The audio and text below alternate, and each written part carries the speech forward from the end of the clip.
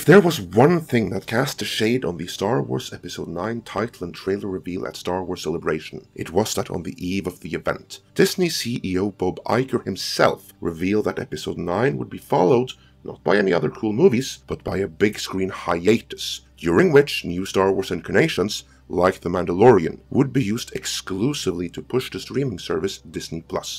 He did, however, mention that more Star Wars movies were being developed, although they had not yet been announced. Kathleen Kennedy has since shed more light on what those movies might be. In this editorial, I will go over which Star Wars movies are in development for the big screen, what is really going on behind the scenes, and which mistakes Kathleen Kennedy admits to making with The Last Jedi and with Solo.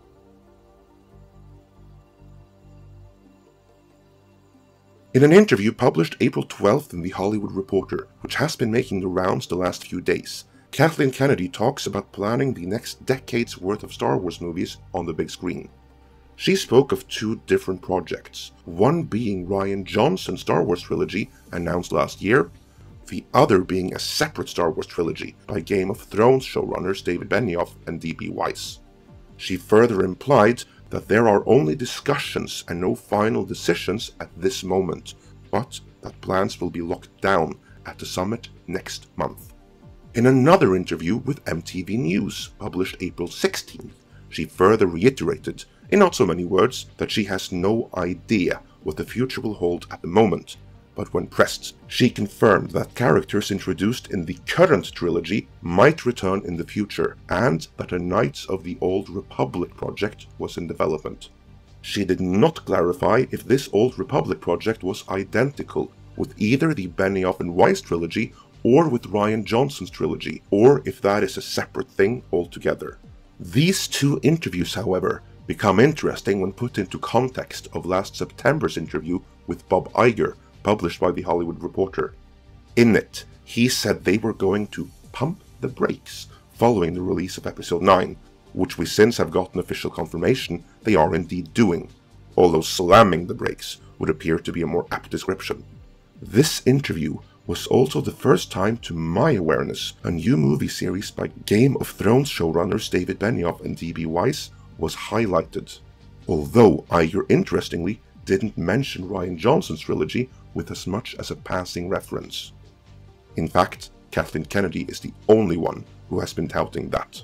Finally, Bob Iger made it abundantly clear that about which movies get released and when, the buck stops with him, effectively confirming that Kennedy's power and influence have been significantly reduced. This interview with Iger is probably what prompted Kathleen Kennedy's camp to the very next week to leak that her contract had been renewed for 3 years, something that Disney did not announce. The fact that they didn't even issue a press release confirming any kind of continued faith in their executive under fire lends credibility to the rumors that Bob Iger is most displeased with her and wants to get rid of her if and when the opportunity to do so arises, as we've covered before.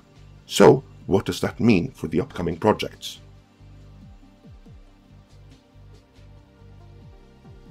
Kathleen Kennedy states that decisions will be made at the summit next month, and there is no reason to disbelieve that. That is when they will be going over the various pitches available to them, meaning Rian Johnson's trilogy, Benioff and Weiss's trilogy, that other Disney Plus series no one seems to care about, plus any other movie they may be developing that so far has not been mentioned to the public. Kathleen Kennedy will probably give her recommendations, but as Bob Iger made clear, the final decision is his. That is potentially bad news for Rian Johnson's trilogy.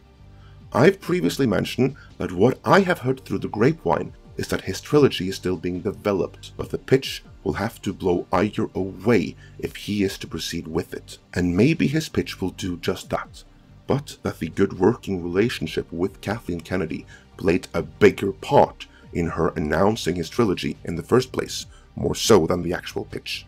Combined with that The Last Jedi fallout is what necessitated a big screen slowdown in the first place, and that Iger didn't even mention him in the interview where he highlighted Benioff and Weiss, indicates that the deck is hardly stacked in favor of Rian Johnson's trilogy, because make no mistake about it, The Last Jedi was a major contributing factor to Solo bombing. But will they admit that?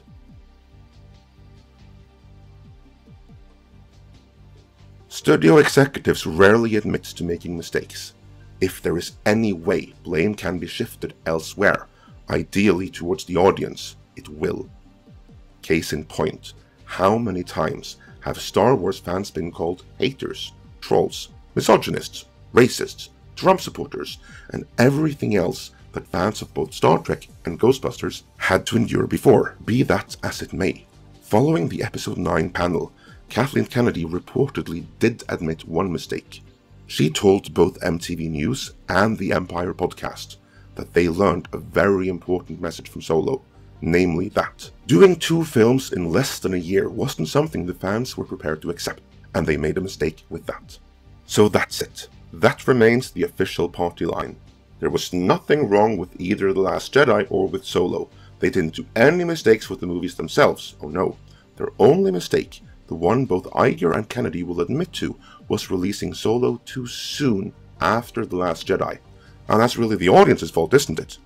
I mean, how could Kennedy possibly know that the same audience that will flock to see Marvel movies 2 or 3 months apart would be overwhelmed and fatigued by Star Wars movies 5 months apart?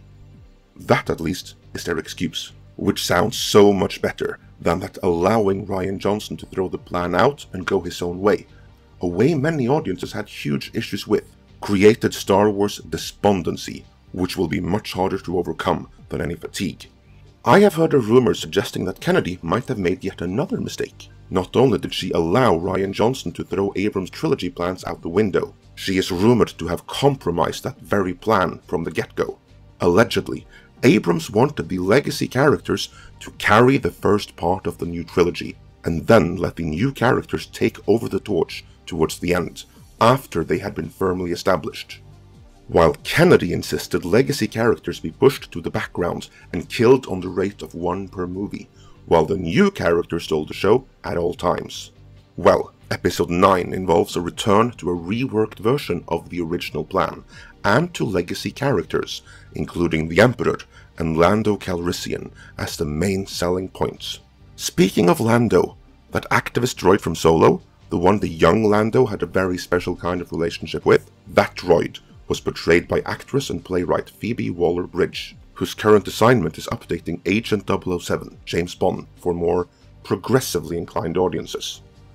Check out our separate video for more on that. But back to Star Wars.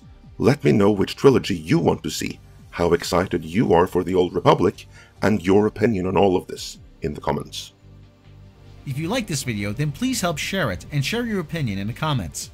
Midnight's Edge aims to give the most comprehensive analysis and commentary on genre culture and entertainment. If you would like to see more of our videos, then please subscribe, hit the bell icon, and remember to indicate that you would like to be notified when new videos are uploaded. If you really like what we do, then please support us on Patreon until a better alternative comes along, or send us a direct donation through PayPal. Also check out our sister channel Midnight's Edge After Dark for live shows and other rants. Follow us on Facebook and Twitter, and stay tuned for more here at Midnight's Edge.